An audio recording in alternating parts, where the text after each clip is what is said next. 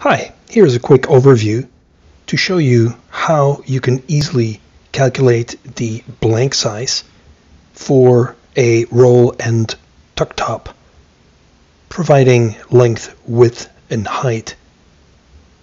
No CAD knowledge needed. Using ArtiosCAD, you can access this standard catalog library with hundreds of different designs. I'll also include a PDF file containing this entire library.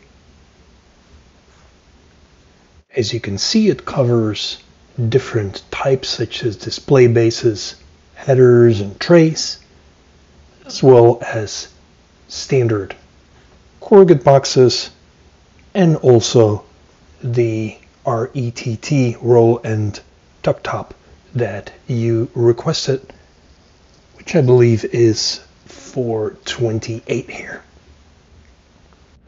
427, let's see. Yes, right there. After selecting the proper standard, we simply select the board material, whether it's corrugate or folding carton. Notice here on the right hand side again, we have a library of different materials included. The only thing you have to do right here is specify length, width, and depth. Notice we can go to the next or previous tab to also specify cover values, slot and tab, flaps, or any other parameters in case you want to change these. You can also always rebuild this design if needed, and the blank size is revealed here as 2439 square inches.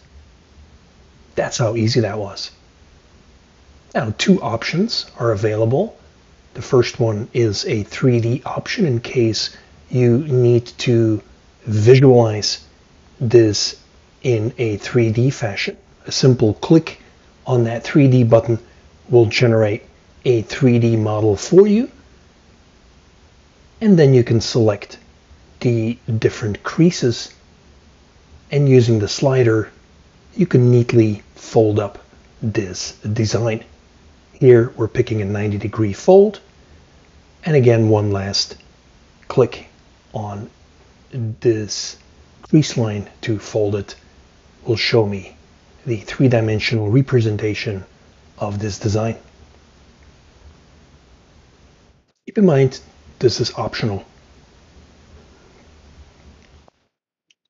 A second option I would like to highlight is our intelligent layout tools, which is the cost calculation option, which gives you the opportunity to also calculate more in detail what the total order will cost.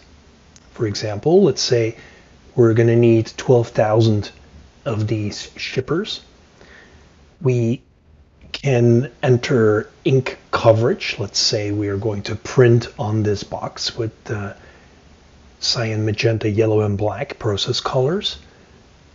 If we know the coverage of these inks, we can specify it right here to be part of this calculation.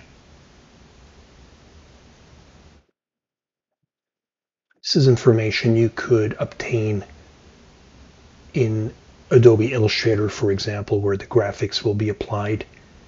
We can have additional prompted values, cost breakdown as far as die, printing press, window, shipping costs can be entered in here, and then the final total cost breakdown. So again, keep in mind these last two options are not necessary to calculate the blank width. Hope that helps. Thank you.